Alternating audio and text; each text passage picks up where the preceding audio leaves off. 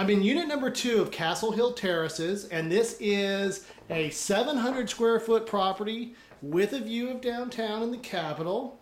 It's one of the upgraded units here. In fact, the owners put in several $1,000s of improvements. I like these cabinets. If anyone wanted to know what you could do at a Castle Hill Terrace, this is definitely a great example of good showmanship. Okay, so Castle Hill Terraces are all efficiencies. So you have a place to eat right here. You have your kitchen, your living room, and your office area. And remember, an efficiency doesn't have a bedroom wall, so there's the bedroom. And they have, in this particular unit, they have a really cute, I like this closet they did. Well, they built it out. There's the washer-dryer connections.